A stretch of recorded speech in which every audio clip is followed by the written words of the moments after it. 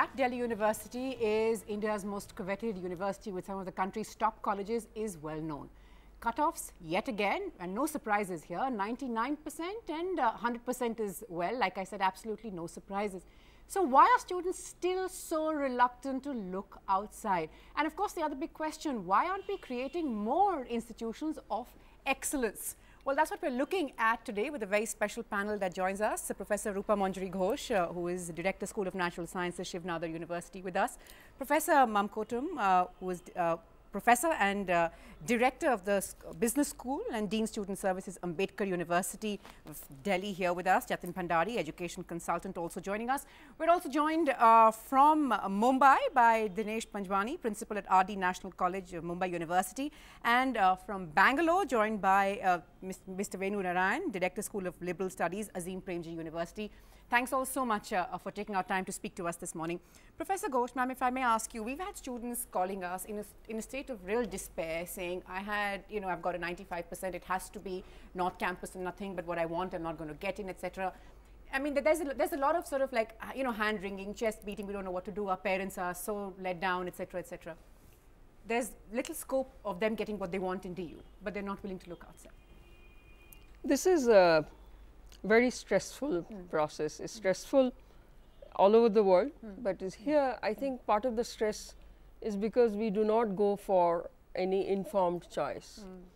It is true that this concept of ranking that you mentioned, top ranked institution, top ranked college, a lot of it is just hearsay in India. It's not based on any data. It's a public perception of how a college fares. And perception often sort of trumps reality. That's just... That's true. So if you have found your passion, you should not chase an institution rather than chase your passion. So it doesn't matter where you are. You can press yourself hard enough to come up to this. So that's an important point that you sort of make, especially on the rankings. But there's so much perception and there's so much, about the rankings, and we keep sort of seeing some people dominate the rankings, some institutions dominate the rankings year on year in several rankings also. So I see the point you're making. Mr. Panjwani, if I could bring you in at this stage, we've got so many people saying, look, when you look outside Delhi, look at Mumbai University, look at the kind of colleges that are on offer there, look at the class of students, look at what they are creating. But is it really frustrating to see that we sort of don't seem to get over our obsession with Delhi University? I think that Delhi is equally popular among the students across country and the world as Mumbai University, and I think that the Delhi University is attracting more students from the neighboring, and internationally they are very sound. And I think Mumbai University is equally popular among the students. But only thing is this, that I think that the number of colleges in Delhi are less than the number of colleges in Mumbai. So in Mumbai we do not face that kind of difficulties for a student getting admission into the colleges. That ranking etc. is here also. Here I want to put up one point, that the student should realize that the college which they call it as top is not because of the efforts of the students enrolled currently in the college, that's but it true. is the efforts and the achievement of their in the past, peers and the alumni. Professor Mamkotum, one keeps hearing that there are so many other institutions. You're from the Ambedkar University. Over and over again, I'm told that why don't students look there?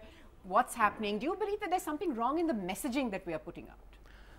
I think it's a couple of issues put together. One, we are a country of scarcity, and there is a true genuine scarcity of good education institutions. If you look at Delhi city itself, the demand is huge, but the supply of seats are limited. Now the cutoff that we are talking about, I would consider it's a fiction. It's a relative processing of elimination. Since we have fewer number of seats available, there is some mechanism whereby we need to eliminate students. Mr. Narayan, come in here. This is of course the example of the north that we are seeing, which is really a nightmare. Down south, you're representing the Azim Premji University today. How do you see the whole debate on where are our institutions of excellence 60 years on, over 60 years on? Why haven't we got more numbers to cater to this increasing demand we keep talking about in India that's getting younger and younger? It's only fair that every Indian has access to the best quality education, where we seem to be failing rather miserably, sir. See, we have managed to increase the number of students who graduate from high school. However, the number of, as Professor Mankutam mentioned, the number of institutions of higher education hasn't gone up proportionately. Right. So some of the pressures in Delhi are also reflected in other parts of the country.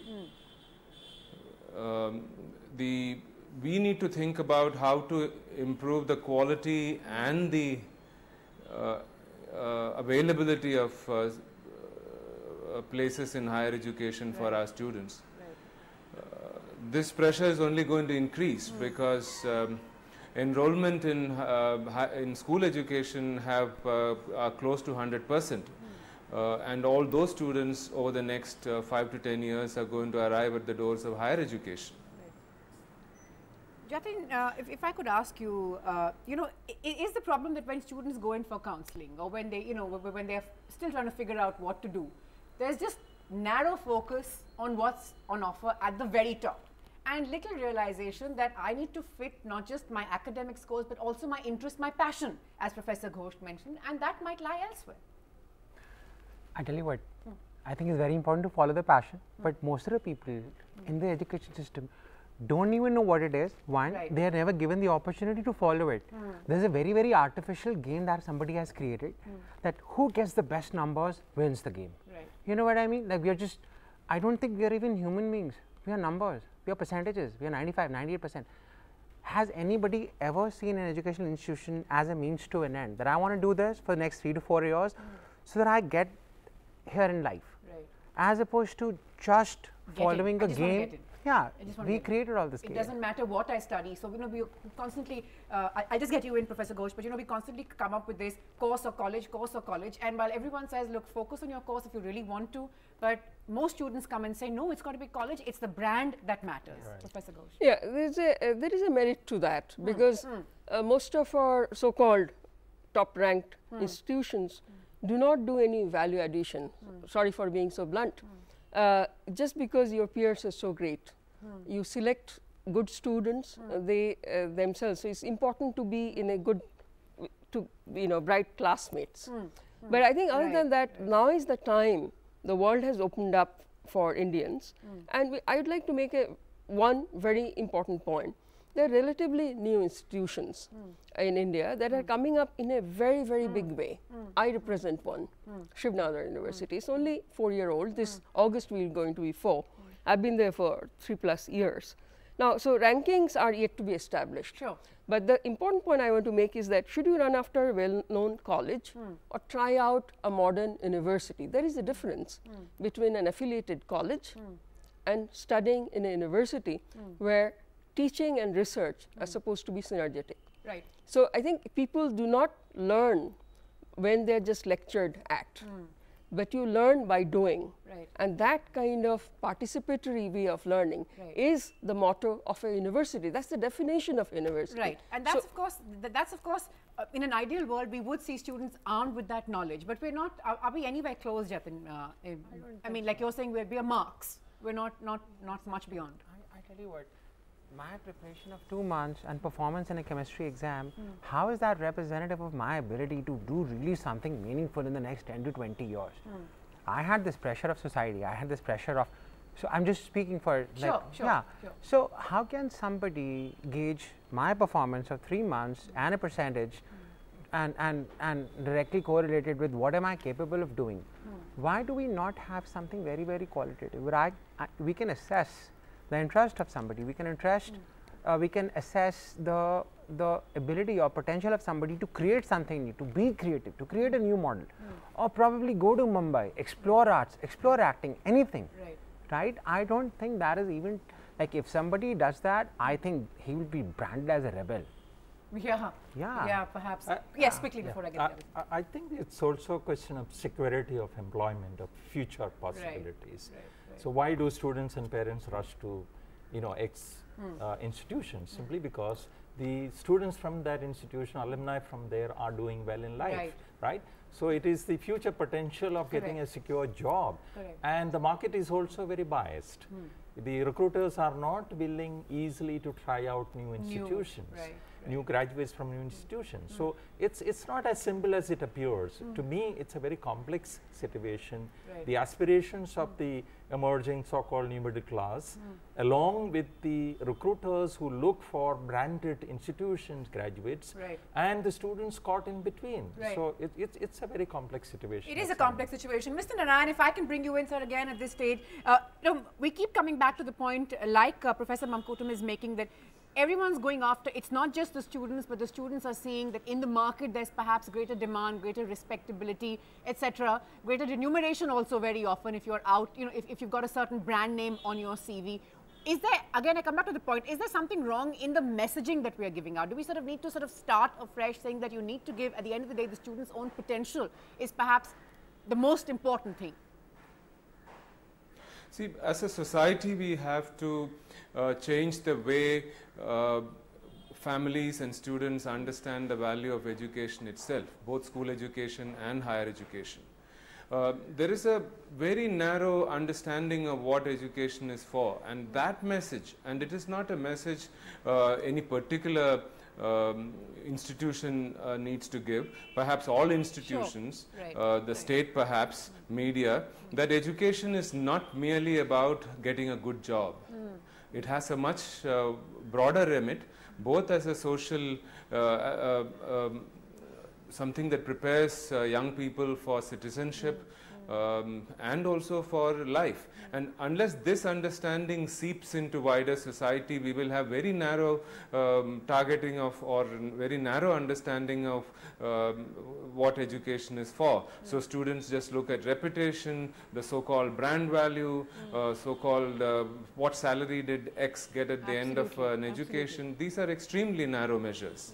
They are extremely narrow measures, but, and I know that what you're, the media sort of usually tends to highlight X passed out of so-and-so institution and therefore, is earning an eight-figure salary, or, all those kind of headlines are sort of, I guess, have all contributed to the situation that we are at present. But Mr. Panjwani, if I could ask you, we're talking about why not look beyond, this institution is going to get me this job, is going to get me this figure, is going to give me this respectability, but sort of, if you do a reality check, does that really happen on the ground? And can the student today really be expected to look for other reasons like learning or the kind of quality of learning that I have? I mean, how do we sort of start making all these things matter as well? See, today that the employer is not looking for, according to me, that which institution that person has come from. They look at the skill sets which the student possess. The problem is this, that the students realize about that which career they want to pursue, that is only after joining the college, where they have already chosen a course.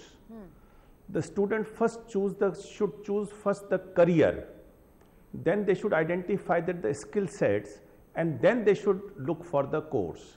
What more do we need to do? What's wrong with our messaging? No overnight changes, don't expect a magic wand, but hopefully we will be able to spread the message that there are institutions out there who can perhaps give you the same learning platform, if not better, that the ones that you, coveted ones that you perhaps can't get into just yet, offer. We'll slip into a quick break, back with more.